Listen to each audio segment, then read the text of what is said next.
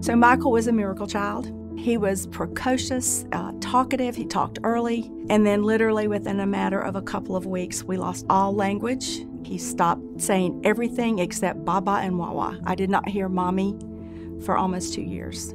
It was frightening, and I didn't know what to do. I have a social work background, so I had an inkling as to what was going on, but denial is a great place to be. Colby's my second son, so I was an experienced mom when he was born. In that first year, 10 months to a year, everything was fine. And then somewhere between that 1 year and that 15-month mark, things changed. And it took me actually a little while to recognize it, because there's always so many reasons why you can stay in denial, but it just became more and more clear that he was not only not gaining skills, he was losing skills. Shortly after I received the devastating realization that my son had autism, I met Susan Sachs. We were in separate paths at first. We each had learned about this miraculous therapy called ABA, Applied Behavior Analysis Therapy, and we both knew that that was the key to helping our kids, but there was nowhere to find it here in the state of South Carolina.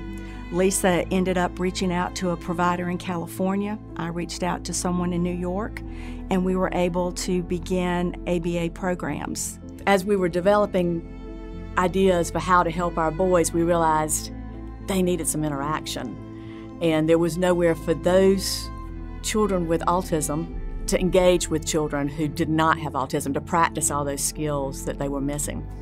And so we came together with some parents and we formed a nonprofit, Project Hope Foundation. Our first mission statement that went with the word hope was help our potential emerge, because that is what we wanted to do with our kids, give them the opportunity, the structures, the supports, the therapy they needed to be the best that they could be. So when we started in 1997, we had a small preschool. It was an inclusion-based preschool, and it was meant to be a complement to the therapy that our boys were getting. So we had 18 children, 3 little classrooms.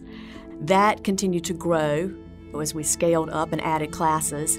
And so as soon as there was a funding source open in 2007, we started a therapy program. Our growth has been in several directions. It has been in the types of programs that we provide. It has been in the ages that we serve, but it has also been in the locations that we provide those programs. So Project Hope Foundation's scope today is astounding. We have 8 campuses, 1 in Anderson, we have 2 in Greenville, 1 in Greenwood, 1 in Landrum, 1 in Pendleton, in Spartanburg, and in Woodruff. So we're all over. Our first son, around his 2nd birthday, we noticed that he was different than the rest of the kids at his birthday party. My wife Charlie and I had our daughter in 2003, and early on we knew there were some things, but it was attributed to her being a big baby. Big babies walk late, big babies do this, do that. But as time went by, it was evident that it was more than just some delays because of her size. And that's the first time we had heard the word autism. When we got the final test results back, the doctor basically said that he was never going to go to school. He wouldn't be able to, he was going to be nonverbal. I'm probably not going to get to teach her how to drive a car. I'm probably not going to get to go watch her play basketball. And so all of that was just heavy and sad and disorienting.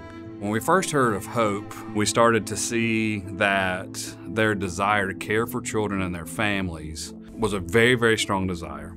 They had very clear strategies on how to go care for kids and families. And about a year later, the progress that they had made with him was incredible. He was talking, he knew his ABCs. Like, he just needed to get it out. He needed somebody to help him, verbalize everything that he actually knew. The burden of autism will never go away for us, but the burden got lighter. We had other people carrying it for us and with us. Hope has been our saving grace, for sure. Knowing that 1 in 54 children have autism makes it a passion for me to explain how important what Hope does is for the community. A donation to Project Hope now opens up another spot for another child. And the sooner that you can get them in there and get the therapies, the higher success rate that they have of being a productive member of society. If Project Hope did not exist, I don't even know where my boys would be. They've totally changed our lives, the whole family's lives, the extended family's lives.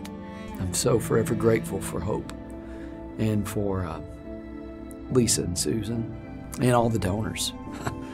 Listen, some of those guys and girls that give their time and money, I couldn't have done it without their support. I could never repay them for what they've done, and I am forever grateful. Today, Project Hope Foundation has 4 core programs: therapy, education, adult services, and what we call community engagement. In our therapy program, we are serving over 220 kids every day, providing intensive one-on-one applied behavior analysis. Our school program serves about 100 kids in combination with our own private school and with our collaborations with 10 private and public schools throughout the upstate and in the Lakelands. And our adult program, which is one of our most growing programs, is currently serving 20. Now that we've had the therapy with the boys, they can go out in public and go out to family functions and be able to sit there and eat their meal and play with the other kids, all because we've had this intensive therapy that has helped us so much. We have added adult services and we're moving forward with it, but what we are missing is residential services for this population. We want a housing plan.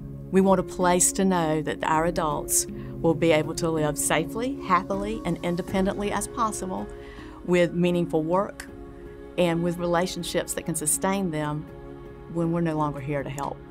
One of our biggest challenges is absolutely funding. In order to keep our employees, in order to serve our kids, we have to have sustainable funding, and we don't have that. We have people who are calling us every day, waiting for services, begging for services. Project Hope Foundation needs your help. Without you, we cannot change the lives of the children that we serve. We need you to help to raise the funds that we need to cover these programs, to cover the shortfall that we experience every single day that our doors are open. The further we spread out, the more people we can help, the more people we can touch. In autism, it doesn't discriminate. It affects anybody, anywhere. There's so many ways to support us. We always need money, and you can donate online, and every bit counts. We also have events that you can participate in, our 5K, our Evening of Hope Gala. We have an adult t-shirt business. We'd love to get your business so that you get your shirts printed by our adults. Anybody can help. The amount is irrelevant as long as your heart's in the right place. If I could say anything to the people that work at Project Hope, I would say what you do is so much more important than just a job. You change the future. You change families. You keep families intact. You saved us. So don't ever underestimate the power of what you do, because it is life-altering and it is life-changing. In a 6-month time, he's a different child. He's happier, he engages. The biggest thing for me with Kaylin is communication. It's just amazing to me when your child started out not talking or not able to tell you anything, he's able to express how he feels. And those are the things that, I attribute to him being at Hope.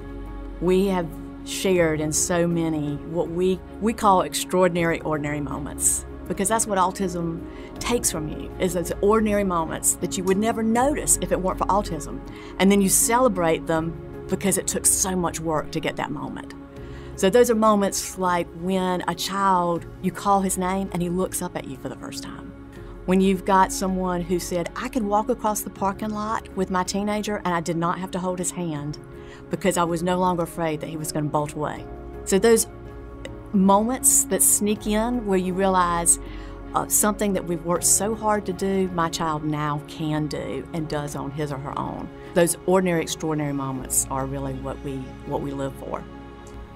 It is humbling to know that What we do every day is going to make a difference. It's going to give a child a chance to live the life they were meant to live.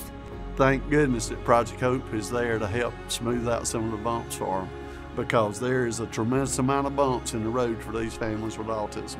Autism is a lonely, lonely diagnosis. And so with Project Hope, I know that I can go into a room and people that I may not have anything else in common with, we have that bond because we understand what it's like to parent a child with autism. We know that the teachers understand our children, the therapists understand our children, and everyone's mission is to help these children succeed and reach their potential. And knowing Lisa and Susan's journey in the beginning, where they, like, who do we turn to? They didn't have a hope. And they made that hope for us because they traveled this journey. And they said, people need this hope. They need this chance for their son or daughter to live a typical life. That dream, that spark, has now changed so many people's lives through that walk. And the way they walked, it tells so much about Lisa and Susan's character. Lisa and Susan are absolute angels, real life angels. You know, I mean, they're helping so many people like me, that were honestly absolutely lost. I want other kids to have what my kids have. Like, we really have a great life because of Project Hope. So I just want other people to have that.